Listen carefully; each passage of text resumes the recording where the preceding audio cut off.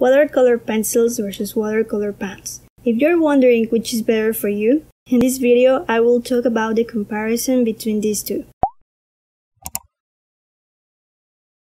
Hello, welcome to Artist Mode On. I made a drawing in the app Procreate, then I printed it. To transfer it to the watercolor paper, I improvised a light box with a lamp and a piece of acrylic I found in my house.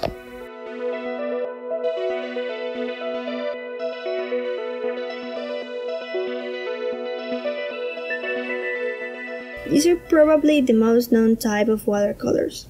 They come in a variety of sizes and forms.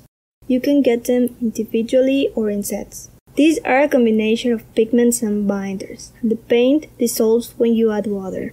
It is very easy to start using them. You just have to activate them with water, then mix the colors, apply it to the paper, wait a few minutes till it dries, and then just keep adding more layers.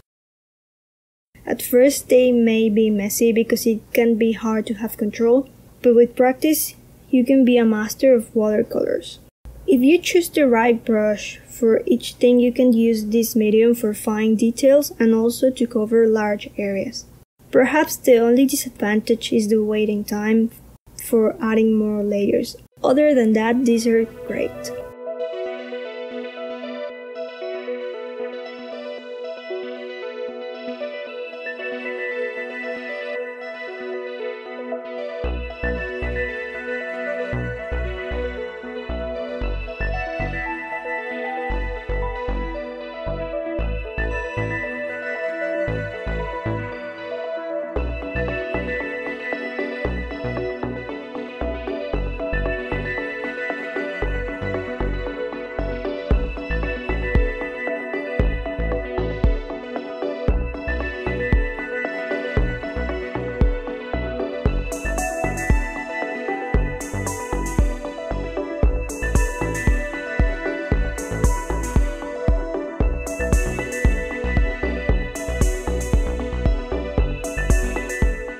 Now it's the time to talk about watercolor pencils.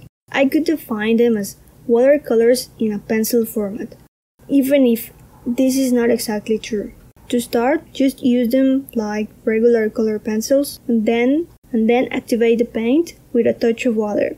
The colors will instantly look brighter. One thing to keep in mind is that these are not great for adding too many layers, so blend all the colors in the paper before adding water, just like you would with regular color pencils.